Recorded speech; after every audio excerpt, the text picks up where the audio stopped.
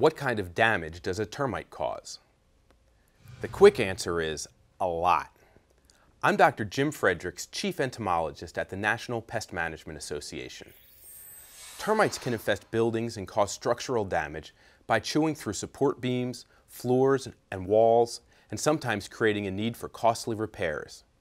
These pests, often called silent destroyers, feed 24 hours a day, 7 days a week on the cellulose found in wood.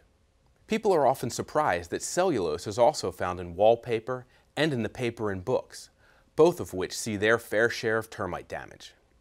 In fact, destruction from termites is so pervasive, it's estimated that these pests cause approximately $5 billion in property damage each year, costs not typically covered by homeowners insurance, leaving the expense to come out of the property owner's pockets.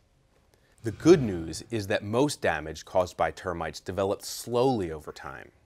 An annual inspection by a licensed pest management professional, someone experienced in the biology and behavior of termites, can identify termite activity, often before damage becomes extensive.